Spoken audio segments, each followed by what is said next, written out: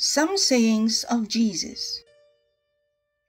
Jesus said to his disciples, "Occasions for stumbling are bound to come, but woe to anyone by whom they come. It would be better for you if a millstone were hung around your neck and you were thrown into the sea than for you to cause one of these little ones to stumble.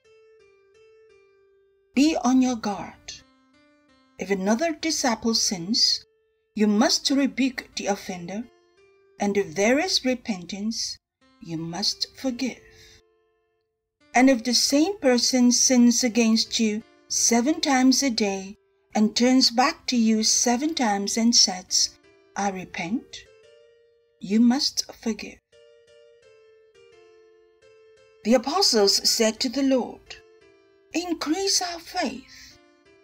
The Lord replied, "If you had faith the size of a mustard seed, you could say to this mulberry tree, 'Be uprooted and planted in the sea,' and it would obey you.